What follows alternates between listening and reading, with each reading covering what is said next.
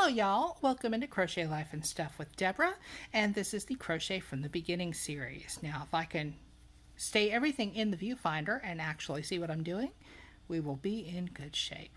Okay, first we're starting off like we have in the other videos with that slip knot. Hook through, choke up on it. I'm going to make a chain. We're always going to start with a chain on these basic stitches, okay? So we're going to just chain a bunch. Maybe not a bunch. 4, 5, yarn over, pull through is 6, yarn over, pull through 7, yarn over, pull through 8, yarn over, pull through 9. Don't let it win, Deborah. Yarn over, pull through 10. Okay. Now on the single crochets, I'm going to go ahead and run through a row of that just so you can compare and contrast the difference with what we're going to do today. For the single crochet, we're going to go in to that first back bump. Just stick it right in that hole, yarn over, and this first one is always a little more awkward than even the rest of them. Pull through, yarn over, and pull through those two. Okay, we're going to keep doing it all down this row. We're going to go, one way you can look is kind of look there and see, oh, this is in this back bump.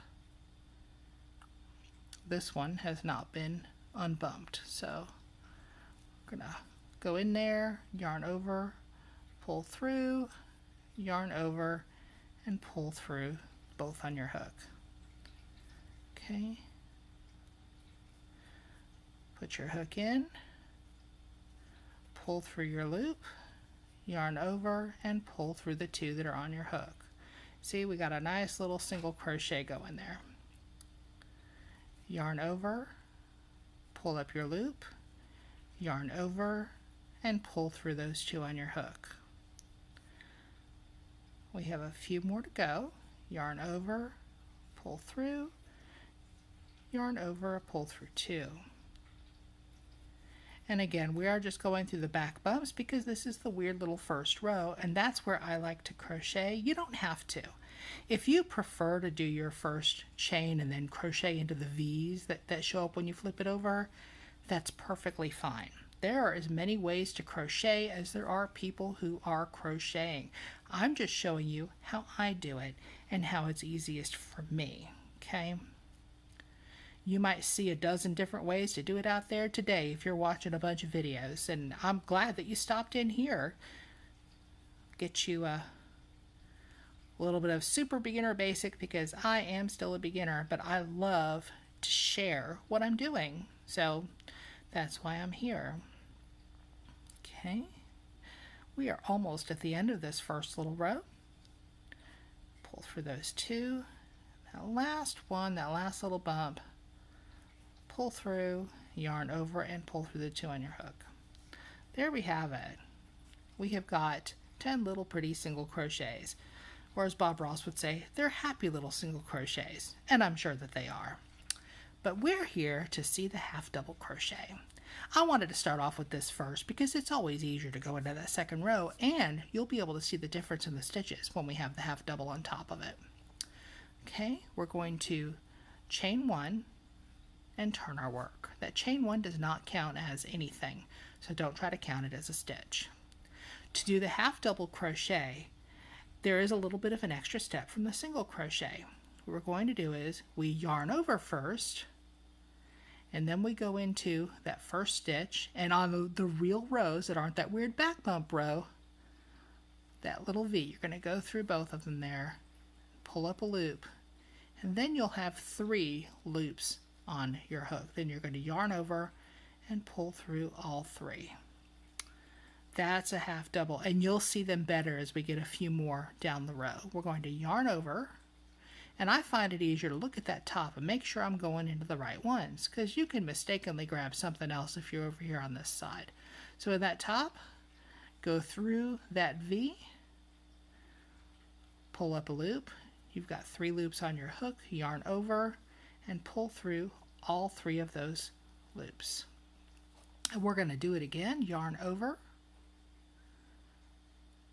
go through that stitch, pull up your loop, yarn over, and go through the 3 that are on your hook. Okay, yarn over, go through that stitch, pull up your loop, yarn over, and go through the 3 that are on your hook.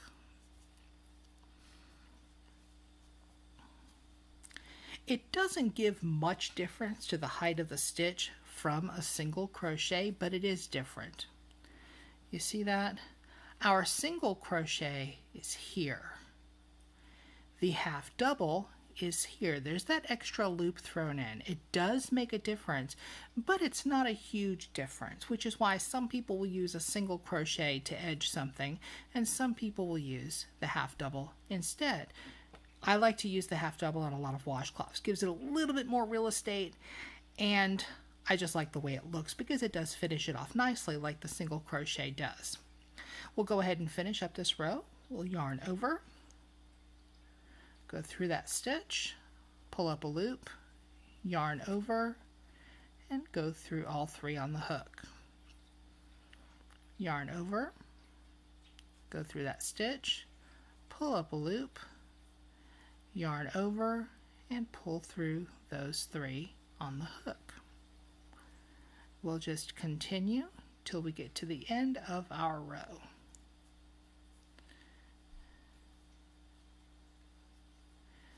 And yes, you are welcome to practice along, especially if you've just got a ball of yarn that you don't know what you're going to do with yet.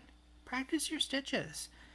Yes, I hold my yarn differently than a lot of people do, but like I said, there's as many ways to crochet as there are people, and you doing it the way that a lot of people do it, where they stretch their fingers out and wrap the yarn around their fingers to hold tension, for me personally, it's painful.